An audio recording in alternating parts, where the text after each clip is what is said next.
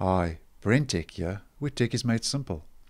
I posted a video back in May of this year, 2021, reporting that Microsoft was working on a Windows 10 cloud-based PC, and in that video I mentioned that a cloud-based PC provides a cloud-based remote Windows 10 desktop experience that can be accessed from anywhere, and I will leave a link in the description box below to that video to go check out for yourself if you are interested. Now, the latest is that the Microsoft Cloud PC is now codenamed Deschutes, and it would provide an Azure-powered Windows 11 desktop to companies and enterprises.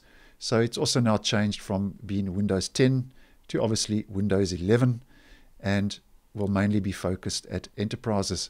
Now, a promotional image of the user interface of the Cloud PC has made its way online.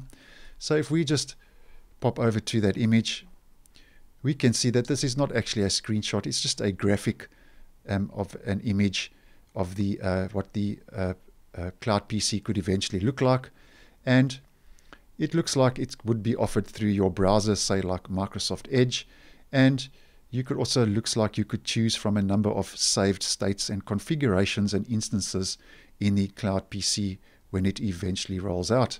Now, at the What's Next for Windows live stream event on the on the 24th of June last month, when Microsoft officially announced Windows 11, it was also rumored that they were going to announce the cloud-based PC as well, but that didn't happen, and now it's expected to be unveiled at its Microsoft Inspire event, which is going to be held on the 14th and 15th of July this year, 2021.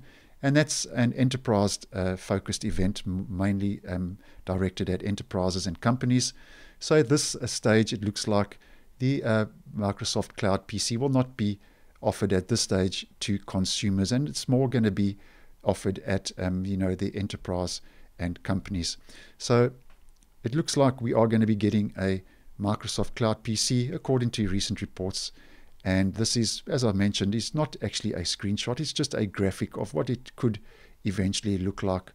And this has made its way online. So I hope you found this video useful. Once again, thanks for watching, and I will see you in the next one.